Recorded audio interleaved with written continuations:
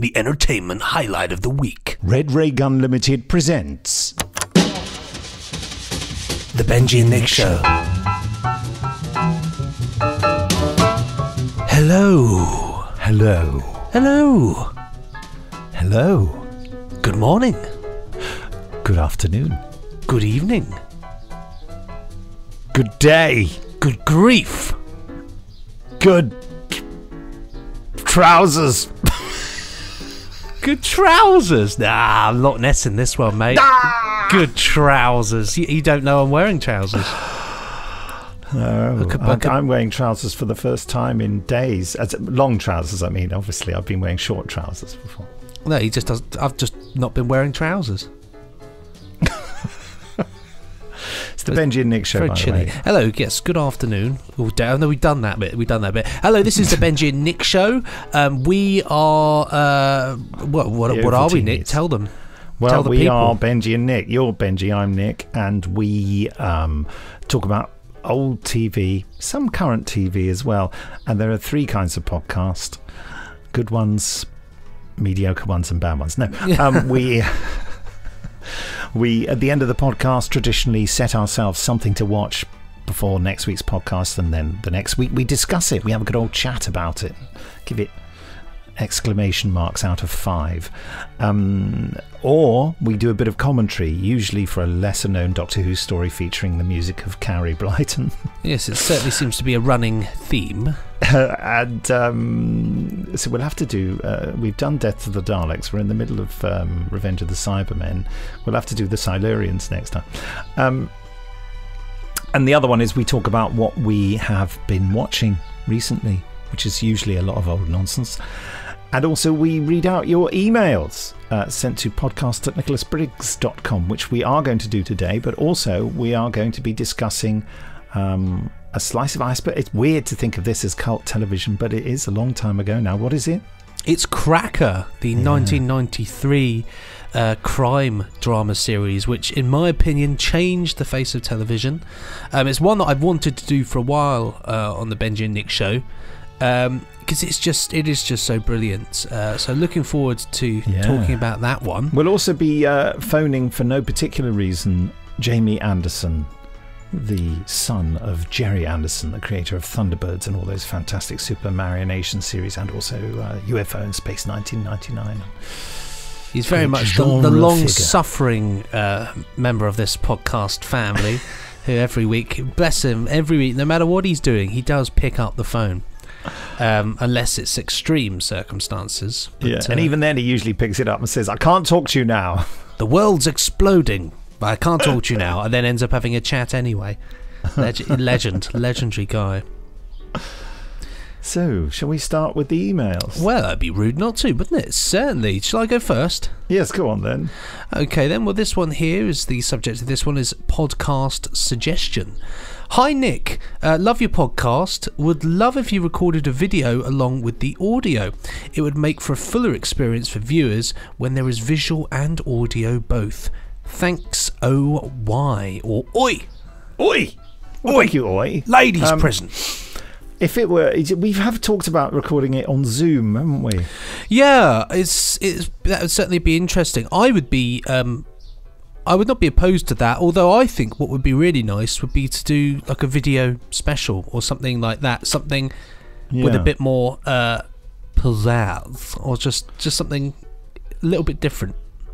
Well, like with you superimposing Katie Manning's face on your face, which is what you were doing a while back when you were piddling around with the video functions. Well, it was that was quite alarming. No, you can do the on Zoom. You can do chroma key, which is like green screen basically. And so I was just going through whatever was in my pictures folder, and there happened to be for some reason a picture of Katie Manning. Why wouldn't there be? Who doesn't have a picture of Katie Manning in there? 1970s Doctor Who icon. There's a picture of Jamie Anderson in there as well, wasn't there? Jamie was on the wall. And there was also, what else was there? I don't know, probably some old Doctor Who. There's just loads of old rubbish in there, really. Things that they're usually, the only images I've really got are things that I tweet out for certain reasons. Usually in response to somebody's, usually as a silly comment. But yeah, video thing. I certainly wouldn't be opposed to that. I think it'd be really interesting to do something. Okay. A live thing. I mean, I'd love. I think, live thing. We could do a live video thing one day. Oh my goodness. I mean, it'd be nice anyway. We talked as well about a live Benji and Nick show. There's lots of things. There's lots of things we'd like to go to do. a venue and do it live. Definitely. We think only 5 people would turn up, though. Yeah, well, if it's a very small venue, we'll be all right, won't we? My shed. Come to my shed. Yeah, come to the shed. Now. Shed sesh. Have a shed shish. Shed sesh. Yeah. But there's lots of things. I mean, the ideal, although it would be so difficult with licensing, the ideal would be to watch something and then do a live analysis afterwards. But it's so difficult with licensing. No, you couldn't do that. But we could do, we could certainly do an event and have get some guests in, so I could pull a few favours, couldn't I? Definitely, I think it would be good fun. For people who would never speak to me again afterwards. Well, that's all right, just pick the people you don't like. It's fine, it's a double whammy. The people I don't like wouldn't want to come, would they? Well, fact, people that you're planning everyone, on not liking anymore. That's perfect. Oh, yeah. Excommunicate a few people. What, you could bring them on stage and say, I no longer want to be your friend. And I and it'd be really in front awful. of these 5 people. It'd be really humiliating, wouldn't it? Very deep down, this is a very bitter podcast for the 2 men who are just, we could do this. We could really ruin someone's day. Yeah, we've just come in front of the microphone to lance an emotional boil. I knew you'd do that sound effect. It's disgusting. You horrible Several people little have man. just vomited. Sorry to use the word vomit. But since you're well past it now, you won't have to worry about it turning up later. Well, thank you, Oi. Here's another one. An email, not another Oi. Although I can say Oi anytime you like. Oi, Oi. The ... Avengers. This is from Alex Pass, who's taken a note of how I say the Avengers in the Big Finish podcast. The Avengers. Yeah, Avengers. So, what's that? I realise I'm making a strange noise in the background. I've got some old paracetamol containers that I'm creaking. And I thought I better stop doing it. I better own up to it and then stop doing it. Better own up to your painkiller. Otherwise, shaking. You think I've got some strange, thing attached to me that's making a weird noise. The Baron. Have you ever seen The Baron? No. An old ITC series. No, I've not. And that starts with a car noise. So it could be the... Anyway, what am I talking about? Well, I live on the noisiest street on earth at the moment. I've got chainsaws, drums, shouting. The man next door who just spends his whole time in the garden saying, yeah, on the phone. And that's basically all he says is just, yeah. So would you not have had my window? Face while you were doing that. My window is shut at the moment, and I'm suffocating because I don't want to hear somebody saying yeah. Man. Yeah, man. Yeah. Alex Pass enters into the spirit of the Loch Ness game, which I'm sure you all understand fully. If you do, write in because we don't. In the beginning of his email, he says, "Good evening," John Pertwee voice. "Good grief." "Good gravy." "Goodness," Tom Baker voice. "Loch Ness." Terror of the Zygons.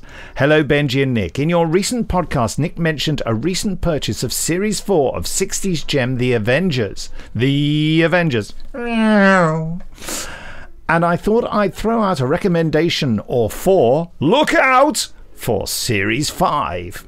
Yeah, this was the first time the show was made in colour. Although at the time, very few people were actually able to watch it in anything other than black and white. That's so true. I remember being very confused by what it said. In colour at the beginning. I thought, well, so? And? Life's in colour. So what?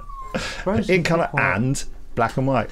If you hear some funny noises here, it's Benji's dog Rosie getting a little bit agitate. Yeah, anyway, does she want to have a cuddle? She might do. Come here. No, she doesn't. No, she's what she wants to do is she wants me to open the door, but she can't because we have people that don't like dogs here. If only you could explain that to her. Well, quite. Anyway, carry on with the email. Anyway, episodes particularly worth mentioning are From Venus with Love, starring John Pertwee as a balmy brigadier. How about excellent. that? I'm great, up for that. I've got to buy this. Never, Never Say Die, starring horror legend Christopher Lee as Mr. Jago himself, as Casey would say. That's in the Talons of Weng Chiang. Christopher Benjamin in Return of the Cybernauts. Oh, sorry, I've completely misread that. Is Christopher Benjamin in it? Is that what he means? I don't know. Anyway, Return of the Cybernauts, starring Peter the Cakes Cushing. Wow. I don't think Peter Cushing has ever been referred to as Peter the Cakes The Cushing. Cakes! We are referring to Doctor Who and the Daleks, in which Peter Cushing starred as Doctor Who. And Mission Highly Improbable, where Kevin Stoney and Nicholas Courtney have problems with a shrink ray. I remember that one. Yeah. It's all a bit balmy but enormous fun. A bit like your wonderful selves. Mayhap. All the best, gents. I look forward to your wise words on Revenge of the Cybermen Part 4 in a couple of weeks' time. Cyber Leader. It is good. Sent from Big Al's Batcave. Holy pile of Blu-ray, Batman. P.S. I'm surprised Nick didn't mention the new Avengers episode Gnaws, where writer, that's Gnaws, Gnaws, where writer Dennis Spooner does a reworking of his Thunderburst story, Attack of the Alligators. Perhaps Mr. Briggs still has that joy to come. I remember it at the time. Yeah, I'm going to watch that tonight. Yeah, I'm very excited about that. I read the PS. Can you see the joy it has brought into my life? Got a huge smile on his face. It's funny. I was out on a. Oh, Rosie. Oh. What's it? She doesn't like being in this room because she associates it with being shut in. Because when people don't like dogs around, she has to spend time with me in here. Bless her. Yes. Poor little dog. I was out on a stag do last weekend, and one of the chaps on the do, Dave, said to me, he said, "Oh yeah," he said, "saw you were doing the Avengers on your podcast." He said, "Yeah, what was the verdict?" And I said, well, and then I ended up spending a good sort of 15 to 20 minutes talking about everything that we'd said about the Avengers. And he said, yeah, because my friend Dave's, he's a really talented musician. He said, Laurie Johnson's music. He said, yeah, that, absolutely incredible. I said, that's pretty much what we talked about for a large portion of the podcast. So clearly he's on the same page. Absolutely. So we got another email here. This one is from Mark Crozer. Good morning. Good morning. That's what we once went. It was Halloween, and this isn't in the email. This is just something to say. It was Halloween, and me and my friend Tom, we were going out, and we couldn't figure out a good costume to do quickly, so we both put on dressing gowns and just painted our faces white with a bit of blood, and went out and as just people who died in their sleep was the idea. And so everybody we met, we would say good morning. Like that. I thought, morning as in morning, so I'm like, good morning. Very good. So yes, email here. Hello Benji and Nick, just been listening to the latest edition of your wonderful podcast here in my adopted home of Brooklyn, New York, and felt compelled to let you know how much I enjoy the show. I stumbled across your podcast early last year, and it has quickly become the entertainment highlight of the week for me.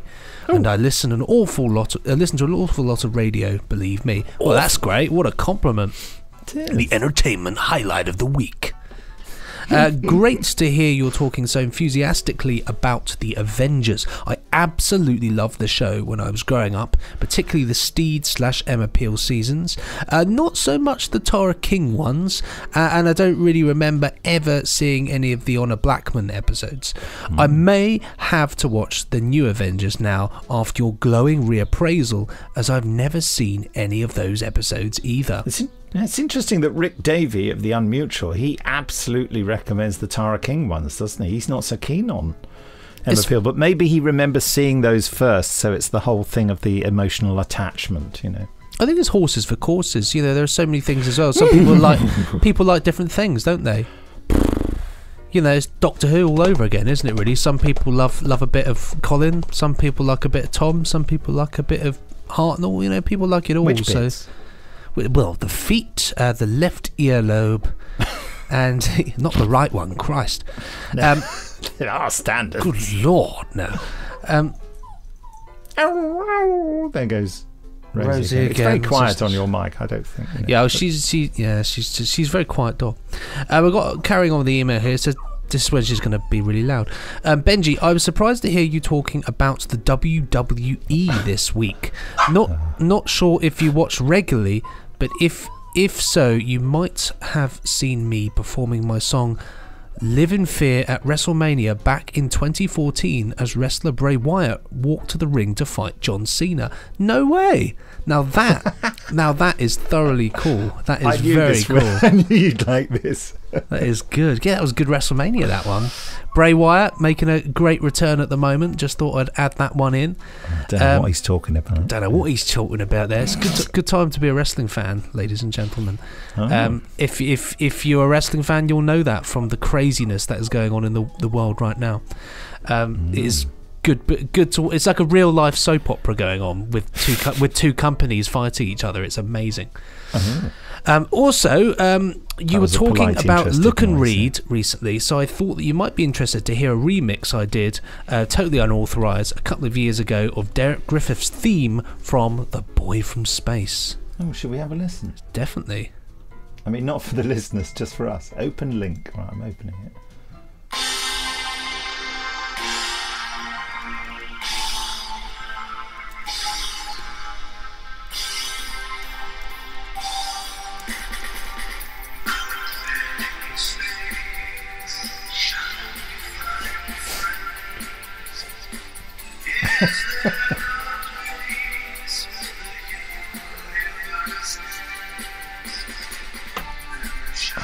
It's rather good, isn't it?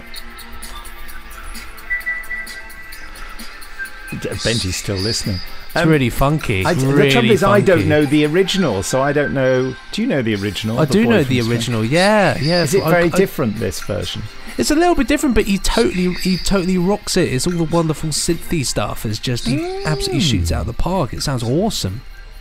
What a legend! What a legend! I've got such appreciation for musicians and people that shake things up. I love people as well that recreate things. I just think it's so.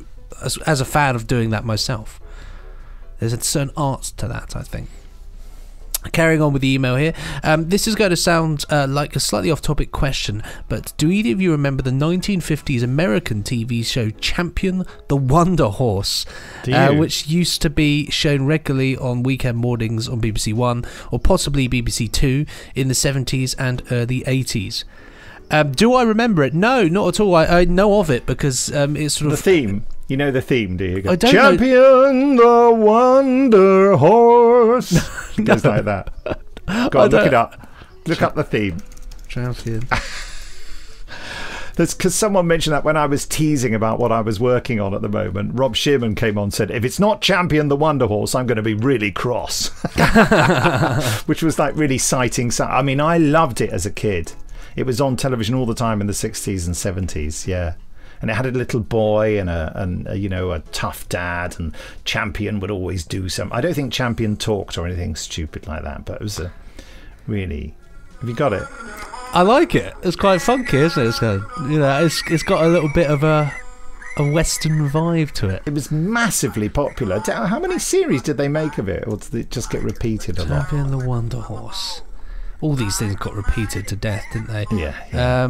Syndication. Champion the Wonder Horse was the on-screen companion of singing cowboy Gene Autry in 79 films between 1935 and 52 and 91 television episodes of the Gene Autry Show. In addition, Champion starred in 26 episodes of his own television series, The Adventures of Champion. And there you have it, yeah. So Champion was a legend, basically. See, I'm more familiar with a different talking horse. Mr. Ed. Mr. Ed, yeah. Mr. Ed the talking horse. I never really saw that. That was earlier, wasn't it? That's very early, yeah. Mr. Ed was 61, Mr. Ed. Oh, so it wasn't because Champion the Wonder Horse is 1950s. But Mr. Ed, on the other hand, did 6 seasons, would you believe? Craziness. Nick's just got a message from Champion the Wonder Horse. Sorry, I just had a WhatsApp message there from our head of marketing at Big Finish. Yes. Yes, imagine Champion the Wonder Horse. I can hear you talking about me.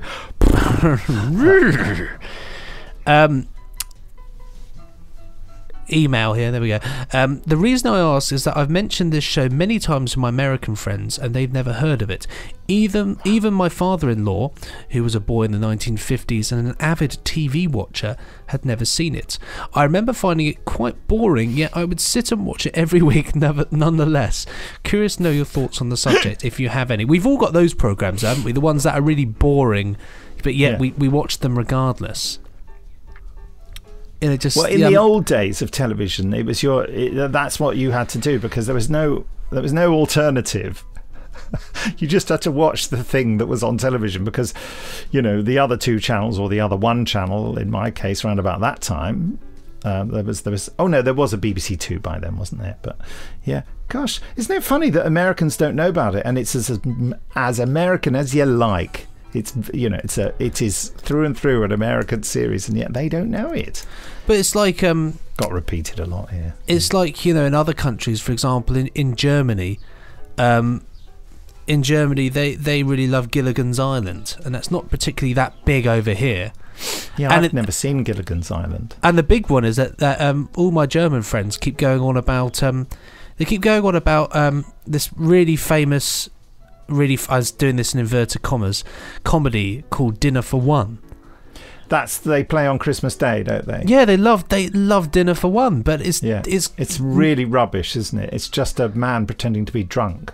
But it's got nothing to do with England at all. That's what's so funny. It's not. It's made by Germans. It's not even English. It's very strange. Very strange. Very strange.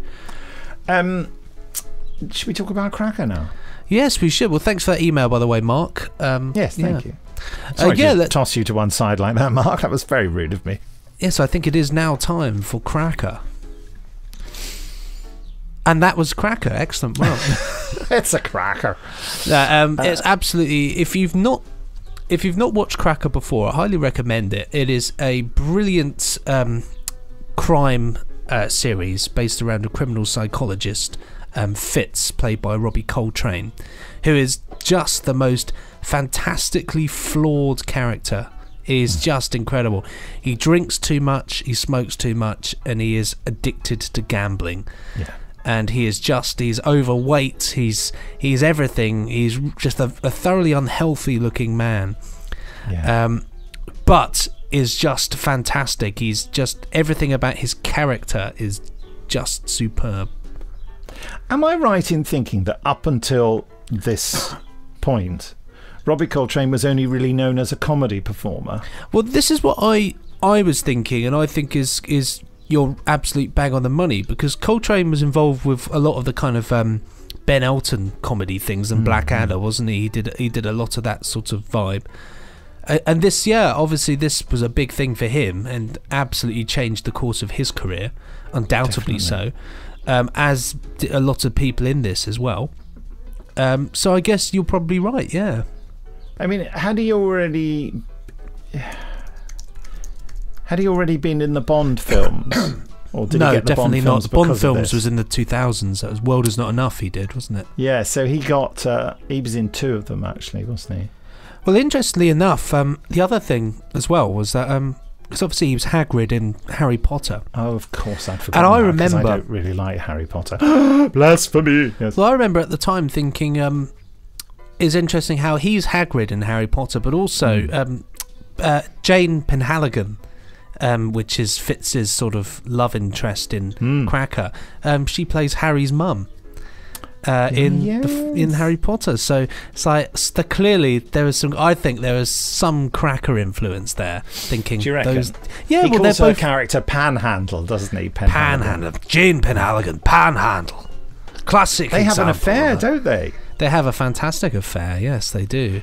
In one of the later episodes, I remember she does something because it's all very emotionally extreme. There's a point where he gets very nervous about her driving, doesn't he? And there's a point where she's driving really fast, and she just turns and looks at him, and she maybe doesn't, I don't know whether she lets go of the steering wheel. It's not in this episode, it's in a much later episode, whether she lets go of the steering wheel, but she certainly just looks at him and not at where she's driving, and just goes faster and faster and faster, and just look. It's because she's just ready to let go and for both of them to die at that point. And then she comes back from it and slows down. But it's one of the most powerful moments I've ever seen on television, full stop. And while I was watching this first episode, I was reminded that is on the way. I've got the full box set, so I'm going to watch them. It's so beautifully made, and it shocks me that it's so old, because it is also television from another era. It's who's the director? Is it Michael Winterbottom? I think so, right? Yeah. And of course he went on. This must have launched his serious career, and it shows all the side that each. It's like a movie. Really, it is like a shot on film as well, so it's got that movie look. It's very ambitious, with a lot of kind of helicopter shots of trains and things like that. Yes, I mean, there's they didn't have drones in those days, did they? No, it was big. Get up there with a helicopter. Big deal. Yes, it was Michael Winterbottom. Everything about it, though, as well, all of the cast in this are just superb. There's nothing is wrong about this series, and I think that's what makes it so good. You've got Robbie Coltrane, who knocks it out the park as Fitz, this sort of obnoxious. But you love him as well, don't you? Oh, you love him. He's completely flawed, but you love him. You've got his family, haven't you? With all them kind of rubbing up. The good-for-nothing son. Is it Value Barbara Flynn? Barbara Flynn, who plays his wife, who's amazing. She's amazing in everything, as we've said before. She's superb in that. I just, when you mention her name, I just want to immediately phone someone up and get her to come in and do something immediately. I think Barnaby Edwards just worked with her recently for a Big Finish thing. Get her in for more. Just keep getting her in. That's the second time he's employed her, I think. She's just marvellous, a real class act and a delightful person. Brilliant. And also, who else we got? We've got Christopher Eccleston as well. Christopher Eccleston, yes. Looking so young and fluffy. Well, it's quite an early role for him, isn't it? He looks incredibly young in this, and I think a launching point for him as well. A real change in trajectory. At this point, obviously, if you know what happens to him later on, then it's quite big stuff. It is. I mean, it's a really clever thing for them to do, to build this character up and then do what they do. They kill him, all right. Look, they kill him off in probably the best episode of the series. Yeah, and it's a horrific death as well, isn't it? And it's so tense and so. Who did the music for it? I can tell you this because I love the music in Cracker, and so I bought the CD of it, but the CD isn't available in England. The only release they ever did of it was in Germany. For the CDs, it's just called Fitz in Germany. So the title is Für alle Fälle Fitz, and the music is by that's right, yes, of course. They do different episodes have different people doing the music. So you get that approach. You get different things in there, but music's great in them all. It's great for this particular episode. I can tell you the music was by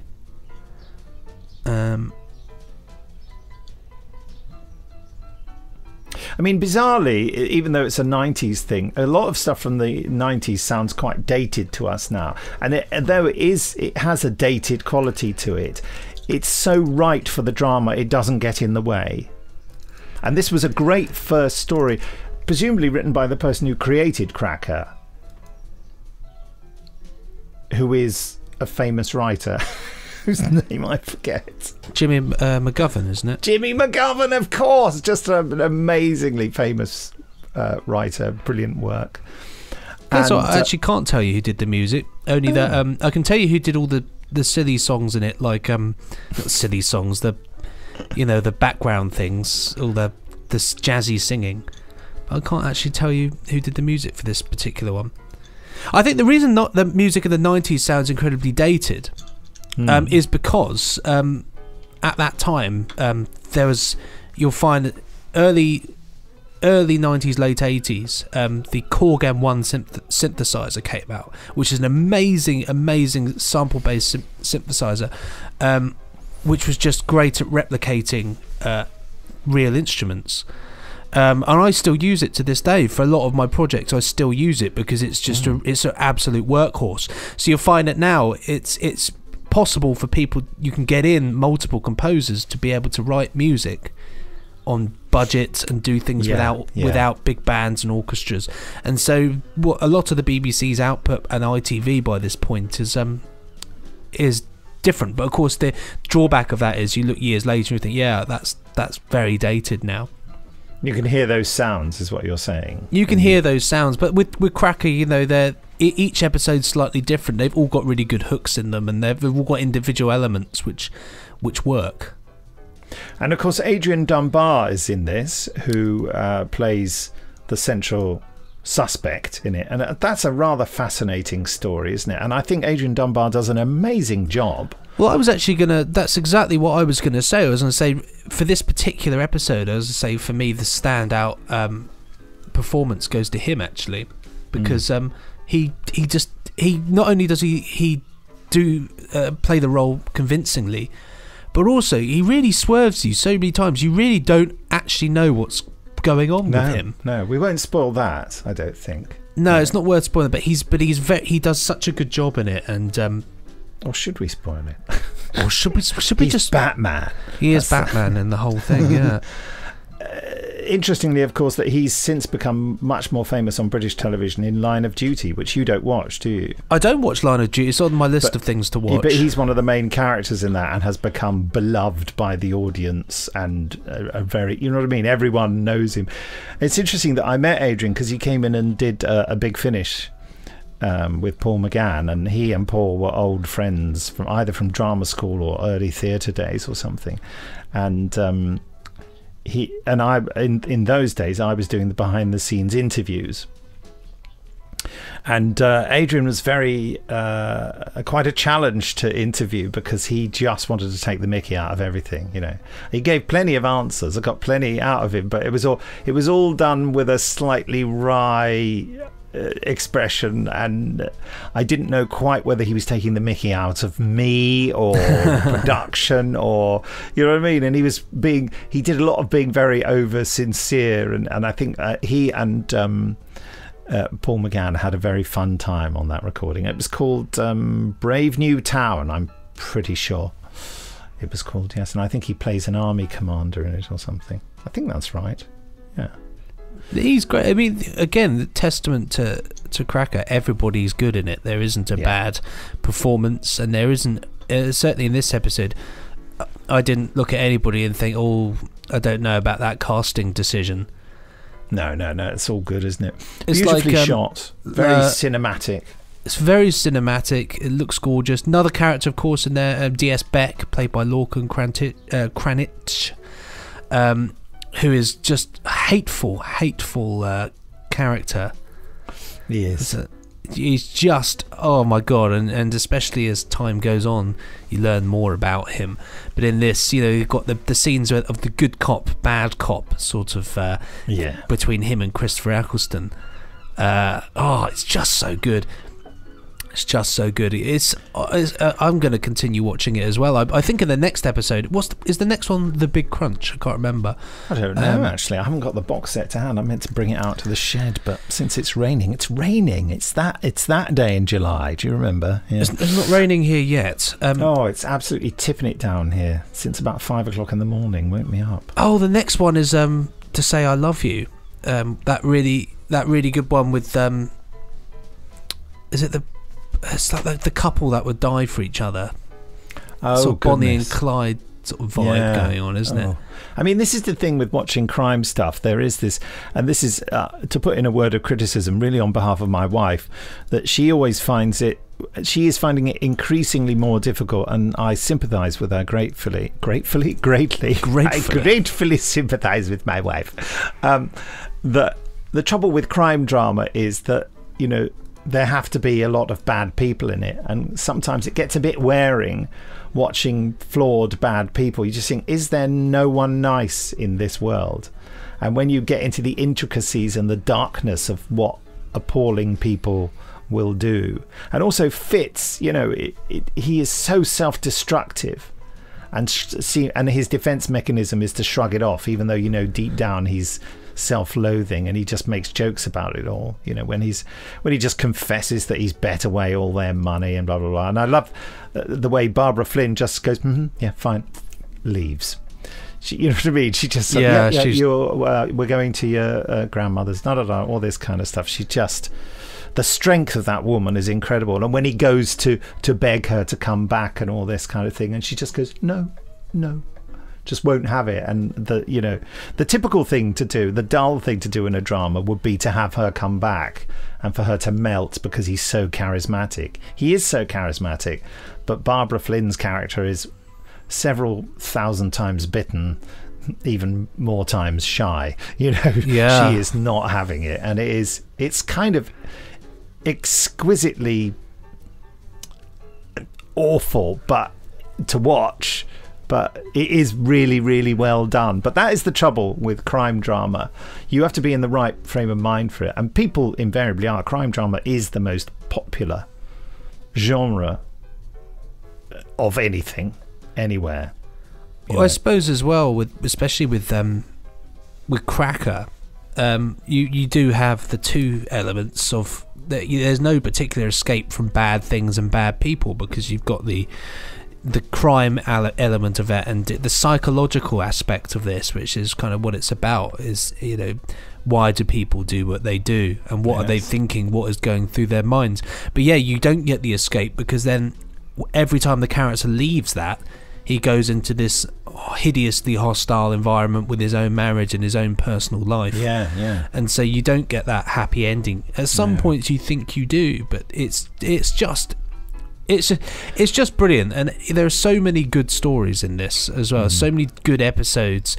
To Be Somebody series 2 opener is absolutely just mind-blowing with Robbie Carlyle in that. It's that one. That's really horrific. That's as dark as it gets, I think. But is that the one when Chris Eccleston gets killed? That is the one when Chris Eccleston gets killed in a supermarket. You got The Big Crunch with Maureen O'Brien. Really weird episode, that one, about a cult, a weird church cult. Oh yeah, I remember that now. I think, there's so many good episodes. The contrast, the interesting contrast or contradiction within Cracker, like this first episode, is that it's absolutely written with such perfect precision and does all the right things to thrill and draw you in, and yet it also breaks all the rules, because the discovery of who the perpetrator actually is kind of just thrown away quite quickly, isn't it? And kind of like, you know what I mean? It wasn't about that, was it, necessarily? No, and that's at that point you think, oh God, it's not about this, is it? It's very interesting the way, you know, Jimmy McGovern is such an experienced and skillful writer that he absolutely knows when to play by the rules and when to just throw the rule book out of the window. But because the rules are ingrained in him, he can run off the rails, to use a bit of a pun, considering that the body is discovered on a train. He can run off the rails and still make it work, and that is, as someone who has aspirations to being a writer, I marvel at that ability and never cease to be impressed by it, really. So obviously I'm giving it 5 exclamation marks. For me, it's the absolute 5 out of 5, and I think the thing is as well is that you look at... And mine was out of 3,000. Pardon? No, was it? Oh well, it's really low down, isn't it? I couldn't commit myself to that terrible joke. It's just failed to say it properly. A semi-joke. I think the legacy of Cracker is that television was never quite the same afterwards, because how could you do a crime drama and like they'd been before Cracker in the same way? Cracker, because it broke so many rules, it did everything in a different way, it had such strong characters, and I really think it kind of... One could argue that Prime Suspect came out before Cracker, and that's equally as different, I suppose. And it was rule sort of breaking. something like the inheritor of the crown of Prime Suspect in a way, wasn't it? Definitely, a dysfunctional leading character. I mean, and of course that is an age-old thing within crime thriller. The crime thriller genre, where he's a maverick. It's a cliche, isn't it? It's not, because if it's the perfect cop or the perfect investigator or whatever profession, it's really dull. It becomes like a Francis Durbridge play, where everyone in a Francis Durbridge play is always top of their very middle class profession, and everyone is perfect, and then there is one flaw within that situation that creates the crime. But everyone, whereas this is the opposite. This is the underbelly, isn't it? The seediness, and that that has been done since the 50s noir stuff and all the books, all that's based on Philip Marlowe and all that, so it's not a new thing, but they sort of reinvent it definitely in Cracker.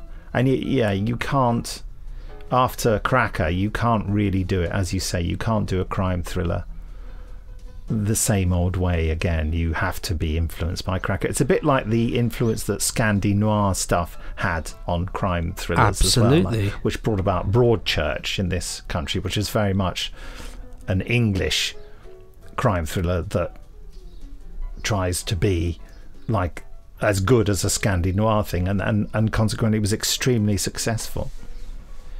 I think you've hit the nail on the head there. And yeah, so my message really for anybody is, if you've not seen Cracker, crack on, give it a go, because unfortunately it used to be on Netflix, it's not anymore. I'll double check for you because I'm a helpful soul, but if not, recommend getting the box set. It's weird, my box set's so old. When I put it in there, it had the old ITV logo that I forgot existed. The really boring corporate sort of blue one. It's not on Netflix, so buy the DVD, well worth it. And I promise, if you like crime drama, you won't be disappointed. It's lovely, isn't it? Shall I see if Jamie Anderson's about? Yeah, go on, Squire. See if he's about that tall. Right. Dettol, did you say?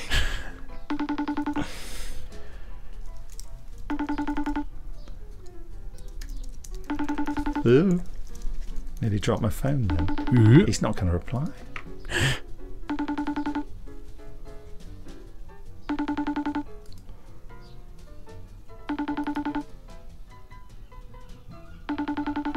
Wow. He said he was definitely going to be in. He must be in the middle of doing a podcast interview, and he's thought, do you know what? Not today. I'm not interrupting it this time. Not for those reprobates. So, hello. Oh. He's back.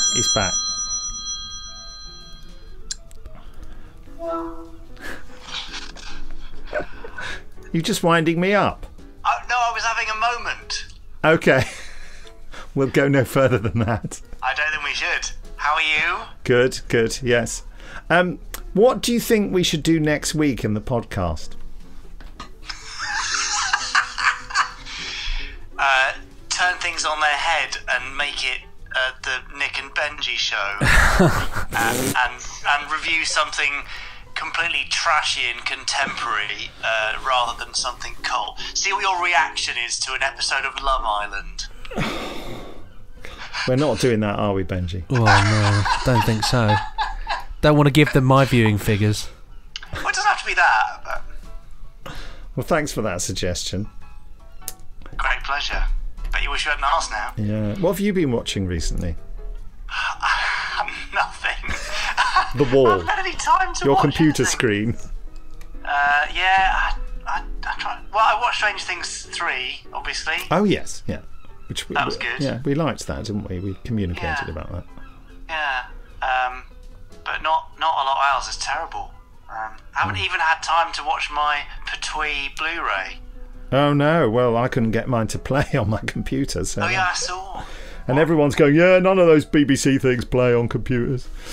Benji, have you got a random question for Jamie? Yeah. If you could spend a day in an art, history or science museum, which one would you choose and why? those things, but science, I think, just because science is, to quote Richard Dawkins, or I think he was quoting an editor of New Scientist, science is interesting, and if you don't agree, you can off. Hey. So, That's fair enough. And it is. I mean, it's just, you know, stuff about the world around you immediately and how everything works. It's just crazy awesome. That's why. That's brilliant. It is brilliant. That's a good message for the Quite world. moving. I should have sworn so you could bleep it out. Never mind. Just to give him some editing notes. Are you satisfied with that answer? I'm satisfied. I feel it was well-meaning and a good message for society, isn't it? Really. That is my general nature and raison d'etre. I'll ask him one more because it came up. I clicked next question and it popped up, and it was, what's the best type of cheese? Now he's taking it seriously. I'm very, very serious about this. I just can't remember.